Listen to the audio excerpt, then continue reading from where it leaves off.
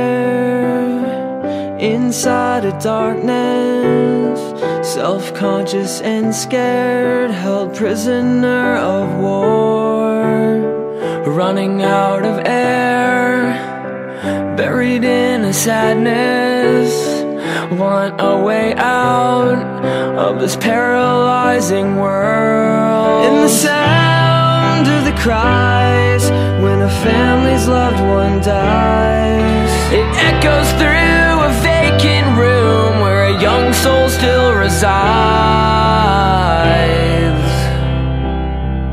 When the night is cold and you feel like no one knows what it's like to be the only one buried in this hole.